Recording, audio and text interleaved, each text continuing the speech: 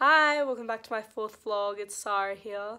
So today I'm going to be talking about some things that were essential for me in the COVID-19 pandemic and some things that weren't so essential.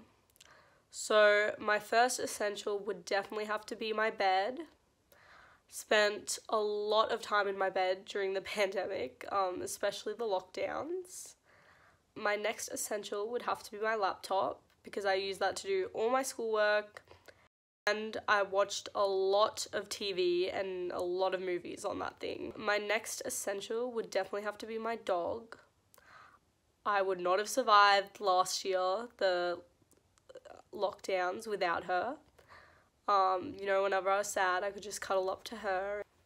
My fourth and final essential would definitely have to be my phone because, what person my age doesn't think their phone is essential? It's how I contact my friends.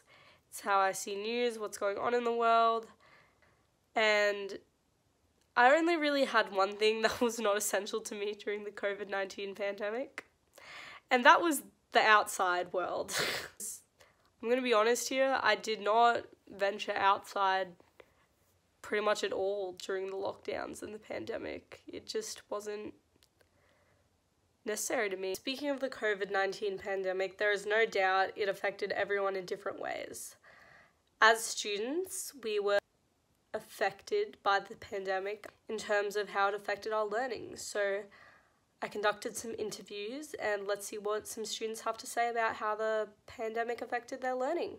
Hi, I'm Sara and today I'm here with Maria and Lauren. They're both first years doing media and communications, and today I'll be talking to them about learning during the COVID-19 pandemic. In your experience, do you prefer learning online or in person?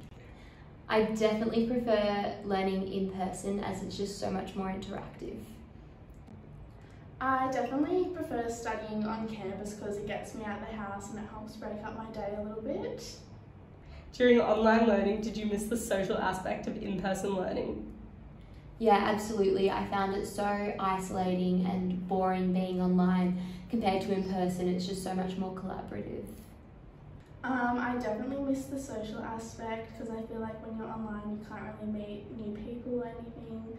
So yeah, I definitely enjoy being on campus. Do you feel more engaged during in-person or online learning? Definitely feel more engaged in person because, not gonna lie, who didn't do some classes in bed? I definitely feel more engaged in person because it's easier to share ideas with each other, easier than in a breakout room. During the conduction of these interviews and the creation of my little essential, non-essential segment, I learnt a lot about documentaries. I learnt sometimes those you feature in the documentaries do not want to participate in the way you're required, and you kind of have to work around that. I've also learnt that documentaries require a lot of research and planning before you start filming. You can't just choose to film random things. Everything you film needs to have a purpose.